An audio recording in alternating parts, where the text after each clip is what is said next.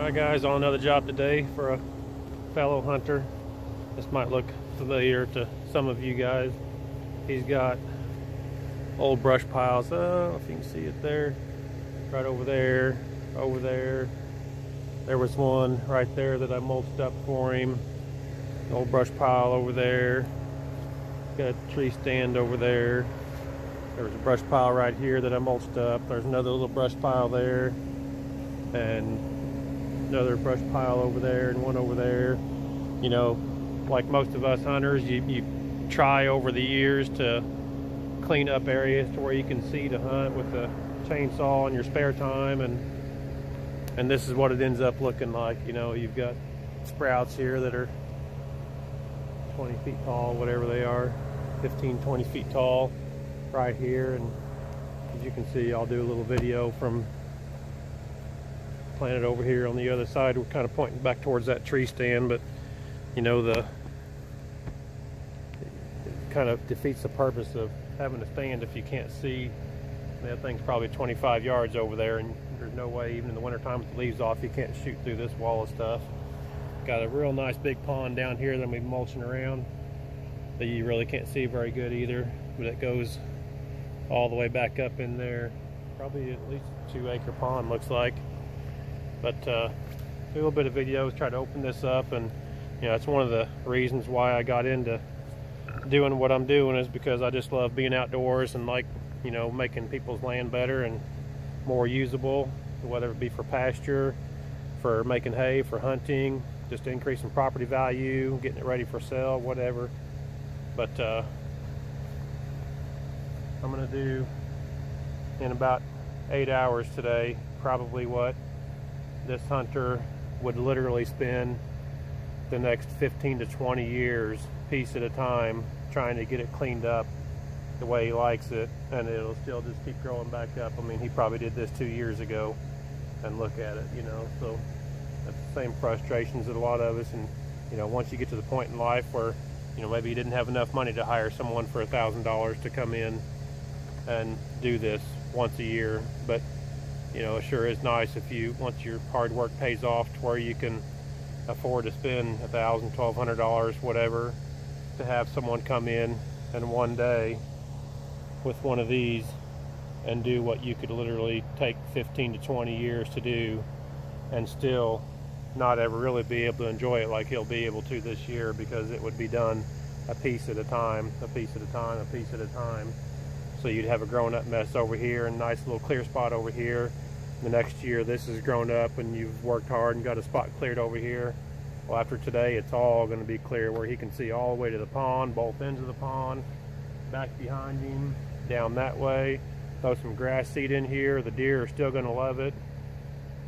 You know, I've had a few people comment that, oh, you clean this all out, that's why we don't have any quail or wildlife or anything. You know, if you've seen this spot that I'm going to clear out, that's going to make it magnificent for this guy, from the air, from a drone, from an airplane, it'll be one little dot compared to all the overgrown stuff that's still left all the way around.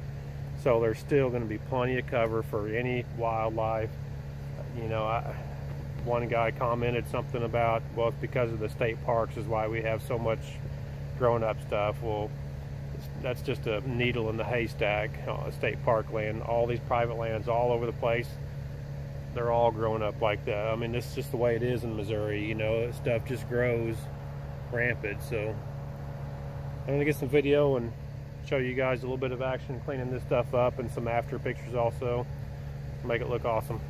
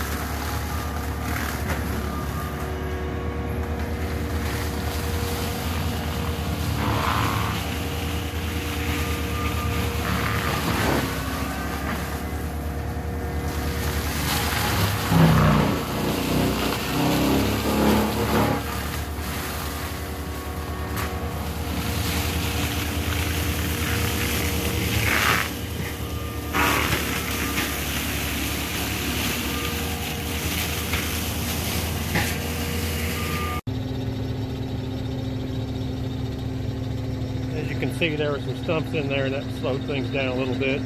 Normally that would have taken about a third of that amount of time to clear this little bitty patch right there. Usually would take probably less than a minute, but you can see there is a tree stand over there that you can now see. So, yep, that's pretty much it. Like I said, I'll do some before and after pictures, and got lots more work to do here. I'll probably get at least 4 or 5, 6 acres, something like that, cleaned up pretty good today. So, and here's the same area that I walked through. Got that all cleared out down through there. Where you can see the very good noise, but it's down there, a big pond down there. Cleaned out up through that way, and all the way up through there, a couple hundred yards or so. Turned out pretty good. A lot of stumps that made it go a little slower than what it normally does. Every one of these had sprouts growing around them. You got to hit them from like 4 or 5 different angles to get them, where normally you could just run over that area and back up and it's done. So that slowed me down, and there's trees laying down all over the place, dead trees everywhere, so that slows me down too. But still looks pretty good.